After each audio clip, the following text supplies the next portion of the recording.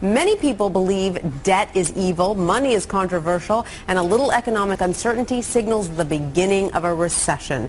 But my next guest today says this is not always so and has come up with a new set of rules to embrace while dealing with the current state of our economy.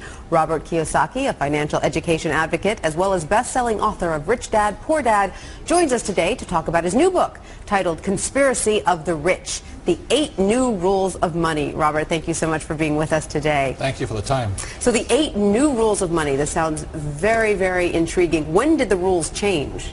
Well, Conspiracy of the Rich is about how the rich took over the Federal Reserve Bank, and they changed the rules. In 1971, President Nixon took us off the gold standard. Once he did that, without permission of Congress and without permission of you and I, and at that point the Federal Reserve and the Treasury could print money uncontrollably throughout the world. So this crisis today is the U.S. dollar is toxic. It's going down in value as they print more and more of it. So that's when the rules really began to change. Again, it was 1971. And so the rules were rewritten, and you say it's important now to understand the new rules so that we can make money in this climate. The first one you say that I thought was really interesting is that money is knowledge. Right. Let me go back again. You know, most people say save money. Well, it's no longer money after 1971. So today, if you're saving money when bonds are paying zero and the Fed is printing trillions, saving money is really bad advice. So, but everybody's now saving, which is the worst time to save. So you can lose, if you had bought gold in 1980, you would have lost money.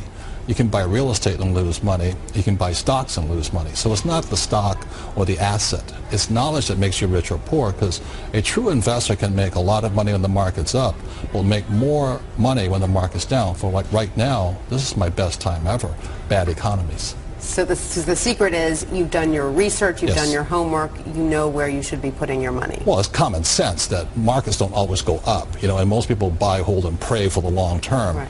That's insanity in this volatility. All right, so knowledge, inform yourself, and that's how you become powerful. The second rule I thought was very interesting, which is the need for speed. Yes. Well, today you can make money at this rate of speed. Today we have 19-year-old kids, you know, like Facebook and MySpace. They're billionaires today. And old guys my age don't have anything. So, I mean, if a kid at 19 can become a billionaire and a guy like me is still trying to make 10,000, there's something wrong. So the speed of processing data, information, in business has gone up at exponential levels. So there's more opportunity today, especially if you're web savvy, you're 18 years old and know the web. Right. But old guy like me, I'm in trouble. Right. You know? And like you said earlier, if you went into a McDonald's and asked for a burger and fries and it took too long, you'd be out the door. Right. McDonald's, I walk in there and I say, I want a Big Mac and fries, and boom, there it is. But if I wait 5 minutes, I'm gone. Right. Makes perfect sense. Now, you also say that it's important now that everyone learn the language of money. What is that language? Well, in the Conspiracy of the Rich, I cover we don't have financial education in schools. The question is that an accident? Language is simply vocabulary. When somebody says it takes money to make money, that's not true. It takes words. So when I invest in real estate, I'm using a different vocabulary. When I'm in the stock market, it's different vocabulary. When I'm in commodities, it's different vocabulary. Give me an example of some of these words. Well, when I'm in real estate, a common term is cap rate, but in the stock market, it's called PE. And so if you don't speak the same language, it's like you and I trying to speak Japanese and Chinese. Right. You know, just nobody understands you. So money is very simply vocabulary, which goes back to rule number 1. Knowledge is the new money. Absolutely. All right. Now, I want to ask you some questions about what you think about our current economic situation, because, you know, the Federal Reserve, as you said, is printing money. Is this going to help us? Well, you have to watch the Federal Reserve. In Conspiracy of the Rich, we have to be careful right now. There was 2 kinds of depressions. First part of conspiracy is history. There was the American Depression, which was a depression, but there was a German Depression, which was hyperinflation. It looks like right now the U.S. is going for hyperinflation.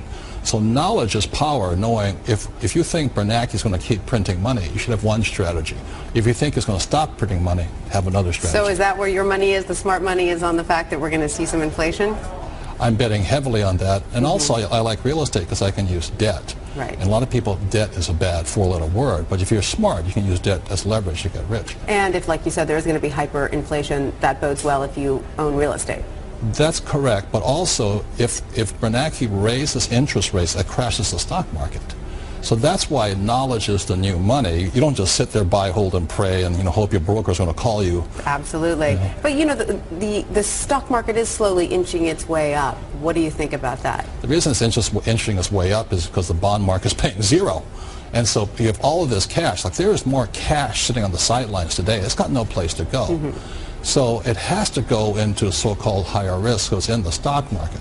Unfortunately, as you know, the market was down considerably today. Volume is tapering off, and energy is going out of it. So this idea of buy, hold, and pray is a bad idea simply because, again, after 1971, Nixon took us off the gold standard.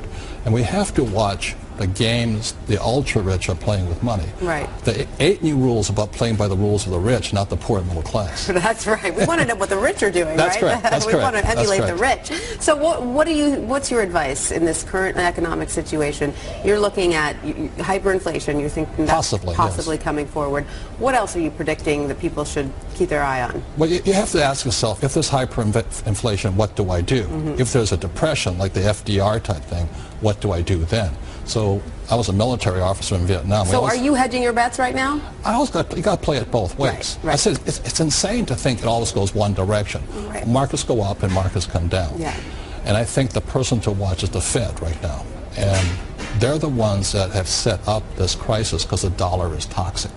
The U.S. dollar is no longer money. It's a currency. Right. All right. ABC News Now. Good to know.